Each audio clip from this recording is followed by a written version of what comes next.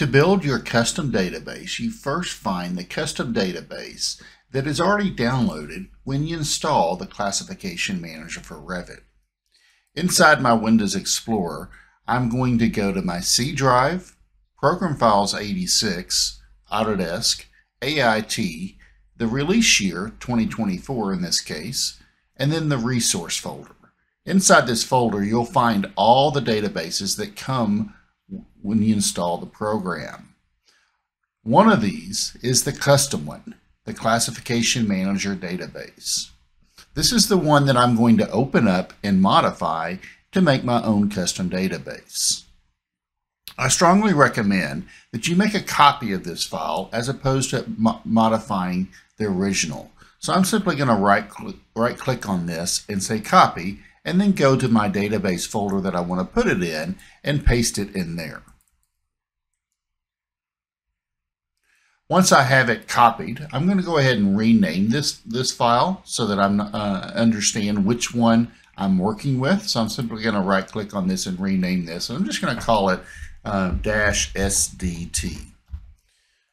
And then I'm going to go ahead and open up this file. When you open up this custom database, the first tab that appears once it's open is the Instruction tab. The Instruction tab tells you how to use this file. It gives you definitions of terms in here. For example, what is a contact, what is a facility, what is a space, and it gives you instructions of how to use this file. It also has on this first tab the Revit family category codes. And these are very important. So depending on what we're trying to create a classification for, the particular family category is listed here along with the code that Revit uses. So we'll come back and copy and paste these codes as we need them as we create different classifications. I'm trying to create add some information about zones to my spaces. And so I will use the Spaces tab down here at the bottom to create my custom list. On this tab at the top, you'll see that it has some information like title, description, version, function, number parameter. I'm going to simply fill this information in.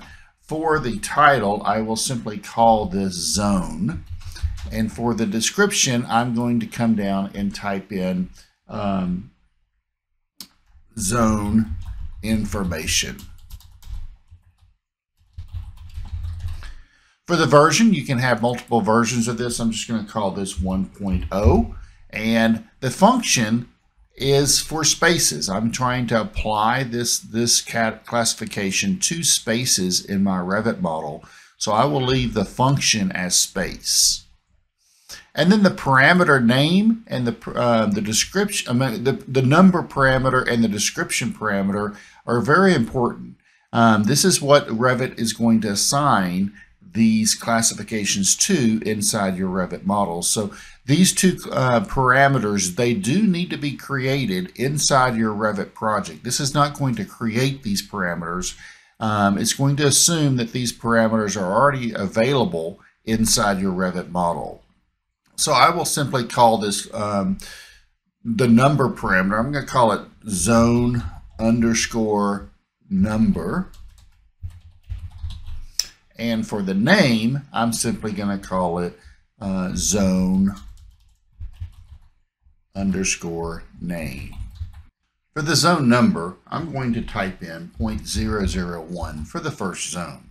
And then for the zone information, I will simply call this north zone. The level for this is going to create a hierarchy in the listing of these classifications. So at the top of the hierarchy will be the zone information. Below that, I'm going to have this first zone, this north zone. So I'm going to classify this as a level 2 hierarchy. I'm going to come back and fill in the Revit category in just a second, but this is where we're going to copy and paste that code from the Instructions tab.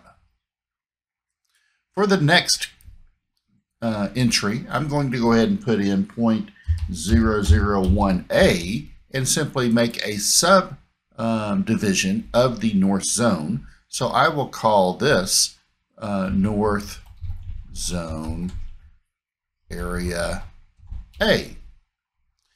And I want this to be below or underneath the north zone, so I will give this a level 3 hierarchy.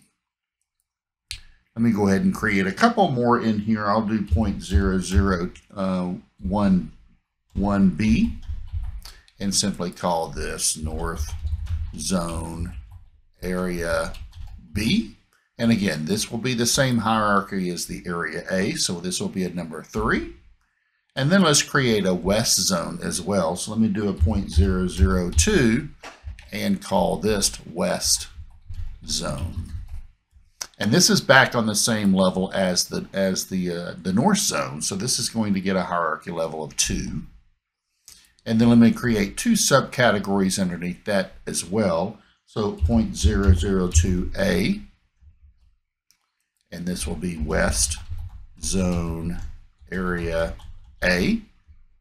And again, this will be a hierarchy 3. And this 0.002B will be the West Zone Area B. And again, this will be a hierarchy of 3. So again, as far as the Revit category, this is going to be that code number. So let me go back to my instructions tab, and I'm going to scroll down into these codes and find the category that I'm trying to assign these for. In this case, it's spaces. And so I'm going to go down until I find spaces and simply find the code. And I'm going to copy this. I'm going to do a Control-C on that code, and then go back to my Spaces tab and simply do a Control-V to copy that code in. I'm going to go ahead and just pull this down and fill in all these with the same code since they all apply to spaces. Now that I've made those changes, I'm going to go ahead and save this file. And once it's saved, I'm going to go ahead and close it. And it's important that you close this file because you cannot load this database into your Revit session while it's open. So make sure you close it.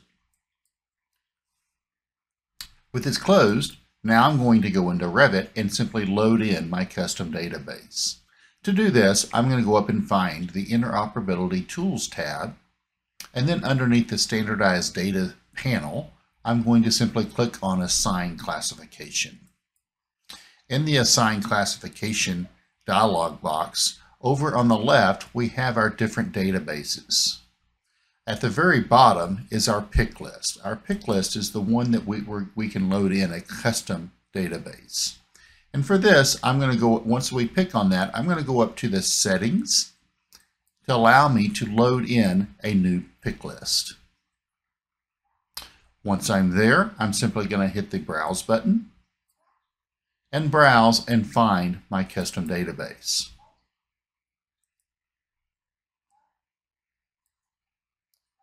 Once I've loaded it, I simply say OK. And then it takes me back to my pick list where I need to click here to actually load this database into this project. Once I load it, I then can begin using this database.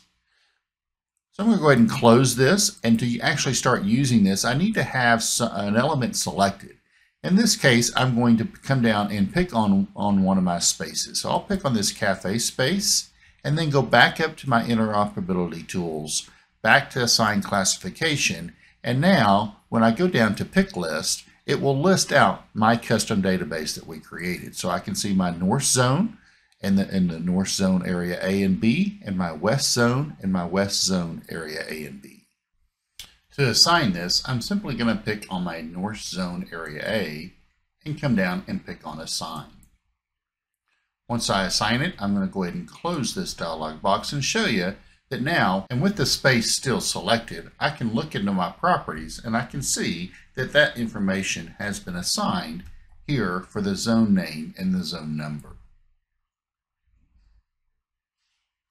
I'm going to go back into the interoperability tools under the assign classification once again to talk about one more feature that's in here. If I go back to my pick list and go back to my settings, it's going to remember the database that I currently have loaded. But if I go up to settings and load a new database, it's going to list out a section in here for my library. It's got a public library and it's got my library. If I want to control what's listed in my library, I can go up underneath the options, and underneath my pick list, I can add a path to the folder that contains my databases. And when I do this, I'm going to pick on my database folder and add that path. Now when I go back to my pick list, I will see my two databases that are listed there under my library. So this is a quick shortcut so you don't have to browse and find your database every time. You can just quickly pick them off the list if that's the one you want to load. So with that, I can continue going through this and picking on my additional spaces that we have in there and assigning the correct zone information to those spaces. Lastly, I want to show you what happens when you do make a change to your database. I'm simply going to close out of this, go back to my Excel file and reopen my database. So let me reopen the database. Once I have this reopened, I want to make some changes to it. And the specific changes that I want to make to my database is I want to add some alternate zone information. Maybe you have a particular project that has different zone information and you want to assign different classifications. So I'm simply going to come down to my Spaces tab and we're going to make a copy of this tab. So I'm going to right click on that and say Move or Copy and check the Create the Copy option and come down, and it's going to create me a Spaces 2. You can rename this to whatever you want to. I'll just leave it as Spaces 2, that's fine. But in this particular one, I'm going to come up and change the title of this to be Zone, and then I'm going to put in Alternate. I can come down and change all the information that I want, any of the information that I want to change, and make new zone information. With this, I'm going to go ahead and just hit the Save button and save this, and then go ahead and close out of my database and go back to my Revit session and go back into my assigned classifications. And inside my pick list, there is an option to, under the setting icon, to reload the database. So I'm going to reload the database. It's going to refresh it.